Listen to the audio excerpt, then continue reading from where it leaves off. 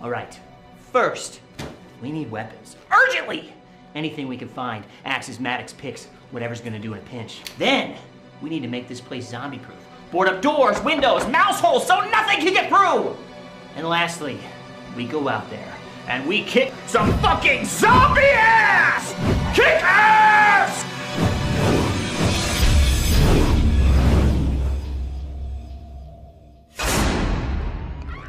What's up, everybody? This is the Colonel. I'm here with the director of Bong of the Living Dead, Max Groah. Max, it's nice having you here. Hey, thanks, Colonel. Good to be here. Hey, so I watched this film about a few months ago, and it's absolutely hilarious. What gave you the idea for a stoner zombie movie?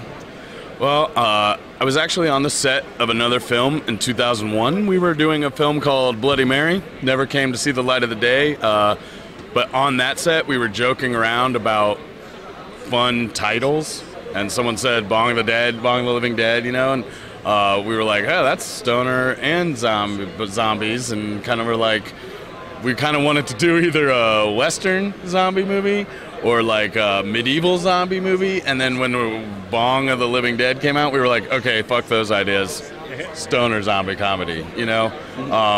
So it's funny, we wrote the script based off the title, just as an exercise in writing a feature script. We didn't really intend to shoot it until about 10 years later when the script was so cool we couldn't resist. So yeah, it came off it came off a joke on another set, which I think a lot of ideas are born on movie sets. Speaking of jokes, like I already said, this movie is hilarious.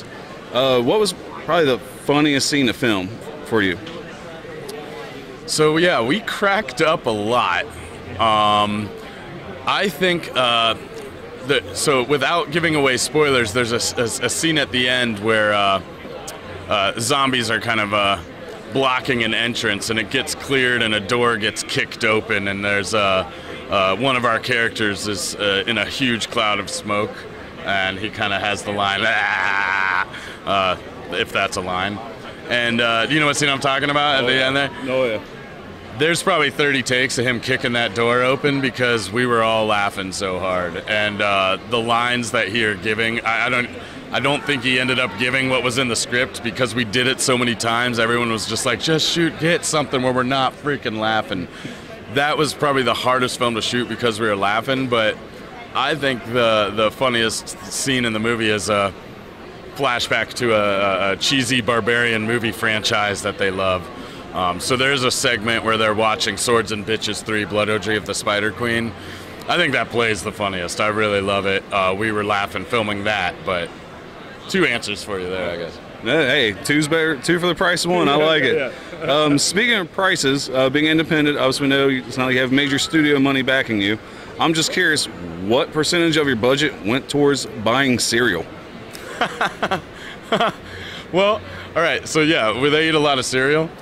We did eat a lot of the prop cereal as part of craft services, but I mean, for us, because it was so low budget, I would say there was probably equal budget towards effects materials and effects and craft services and catering.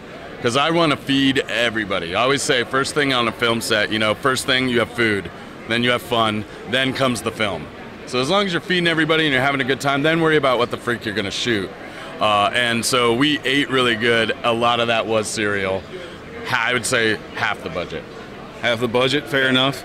And again, without giving out, I don't want to give away too many spoilers. Hopefully the cereal one wasn't too big. They eat cereal, but, spoiler alert, a lot of it. For anybody who's ever partook, you're going to eat a lot of damn cereal. So I just love how lifelike it is. Yeah.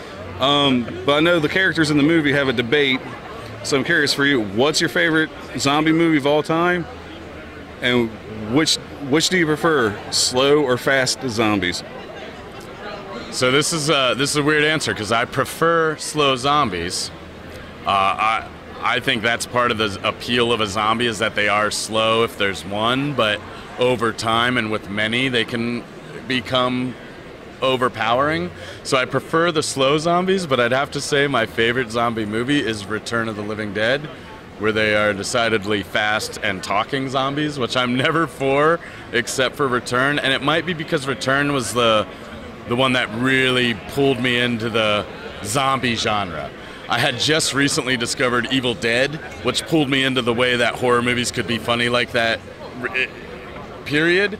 And then very soon found Return of the Living Dead at probably too young of an age at the video store. And it still remains my favorite. A lot of what's in Bong the Living Dead comes from Return of the Living Dead. It hopefully in more of an homage than a ripoff, but it is all with love because I love Return of the Living Dead. Tarman's probably my favorite zombie. So even though they're fast zombies in Return, but I prefer slow generally. And as a story element, I think slow zombies are creepier. I couldn't agree. I couldn't agree. Dude, I love slow zombies, man. Yeah.